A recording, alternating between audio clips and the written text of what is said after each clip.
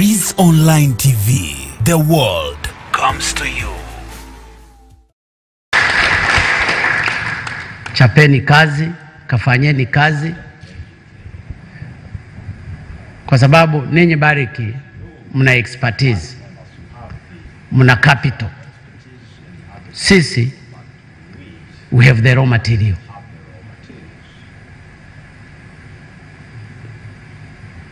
Dhahabu iliwekwa Tanzania, haikuwekwa kwingine. Aliyeiweka Tanzania na makusudi nayo, ambao ni Mwenyezi Mungu aliamua hii dhahabu iwe Tanzania. Kwa hiyo ikisombwa tu bila Watanzania hao kupata faida na hicho kinachosombwa, hicho ndicho kinaumiza. Na hicho ndicho mimi kiliniumiza sana, kwamba siwezi nikawa rais wa mali inasombwa, wanawaambia ni mchanga, mnakubali, polisi wanasindikiza. Sasa kama mchanga, kwa nini usiende tu kaenda hivi hivi? Mbona unakuwa protected so much? Lakini around that area watu wana njaa, maskini, hawana madawa, hawana maji, hawana elimu. That was not fair. Na ndio maana ninawashukuru sana Bariki na wenye share katika Bariki kwa kutumia busara mzuri. Mungeweza mkasema tunatumia force, lakini sina uhakika kama mungeichimba hiyo dhahabu. Sina uhakika, lakini mmetumia busara. That's very good. Na mimi nataka kuhakikishia serikali yangu itatoa cooperation kubwa sana kwenu. Vyombo vya ulinzi vitahakikisha kufacilitate shughuli zenu, ili mchimbe sawa sawa, mpate faida na sisi tupate hiyo faida, maisha yaende on win-win situations.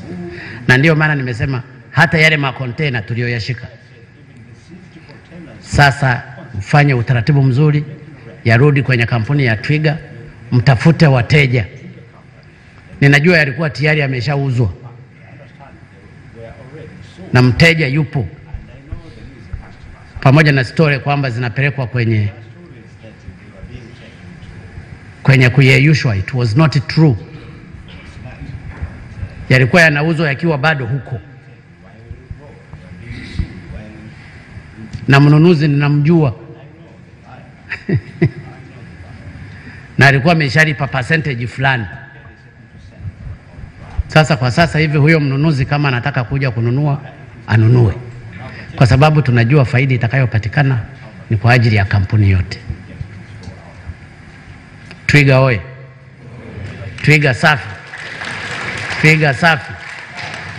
Kwa hiyo wale ambao hawakuamini sasa waanze kuamini kwamba engagement could be the best solution. Na hii imeonyeshwa na wenzetu wa Bariki pamoja na serikali. Tuendelee cooperate kama kitu kimoja kwa ajili ya faida ya pande zote mbili.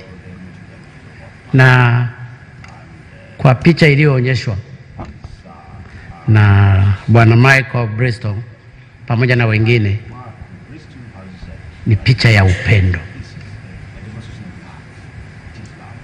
Umeeleza ukweli kwamba kaka yako ndiye alitumwa mwaka 78 kuja kuipiga hii, si ndio? Kuja kupiga hii Ikulu.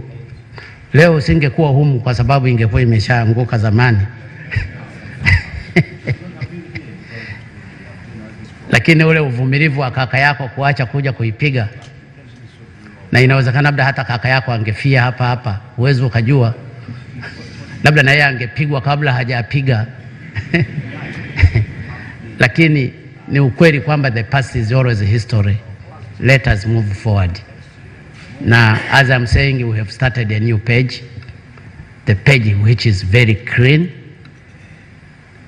and it's my hope that we will move in the best directions for the interest of the two parties. na is my assumptions kwamba over invoicing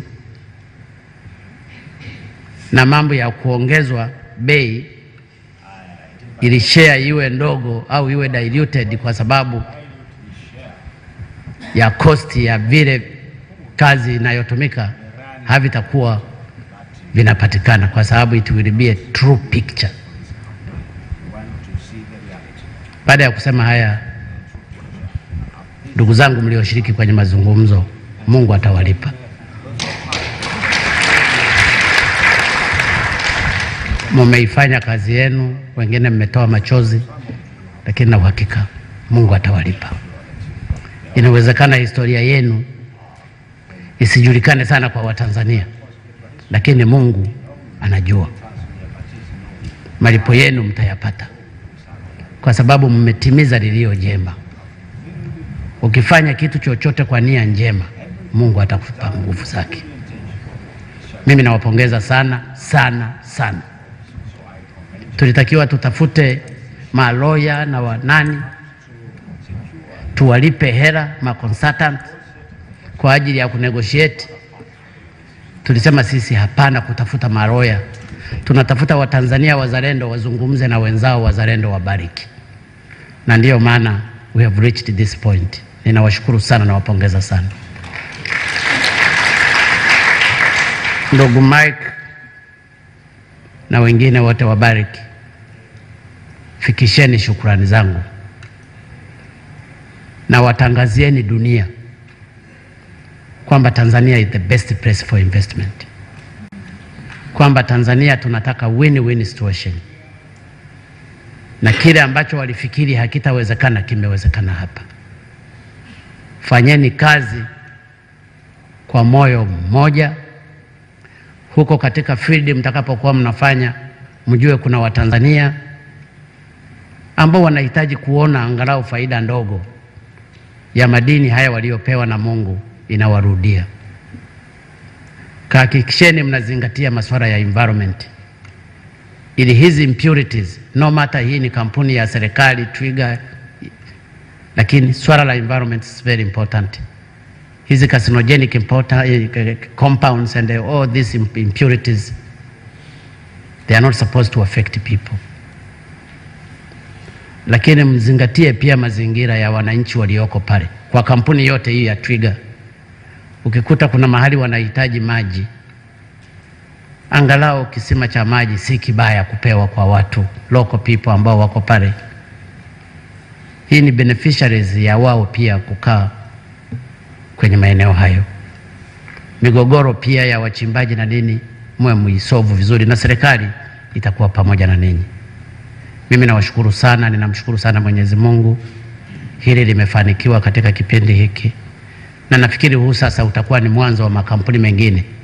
Ninajua mnaendelea na mazungumzo na kampuni ya almasi pamoja na Tanzanite na kadhalika. Sasa this is supposed to be the spirit.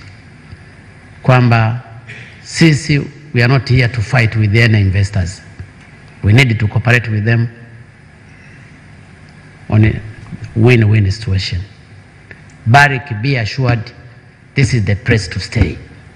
You will stay here today, tomorrow, forever, because we think that we are supposed to move together as far development is concerned. Mungu ibariki Twiga Company. Mungu wabariki hawa wawekezaji wawili, Government of Tanzania and the Barrick Company and the others. Mungu ibariki Tanzania na Mungu wabariki viongozi wetu wa dini ambao siku zote wamekuwa wakisimama kuliombea taifa hili. Na Mungu vibariki vyombo vyetu vya ulinzi na usalama, ambapo siku nyingine hatuonagi kazi zao nzuri wanazozifanya, lakini usiku kucha wamekuwa wakikesha kwa ajili ya usalama wa taifa hili. Ninawashukuru sana waheshimiwa viongozi, na washukuru sana. Asanteni sana.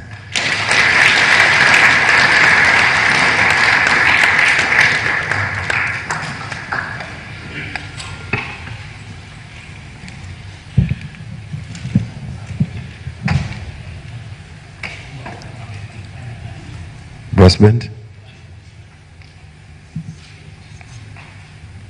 Kupata habari mbalimbali zinazojiri kila kona ya dunia, tafadhali subscribe, like na ucomment. Breeze Online TV.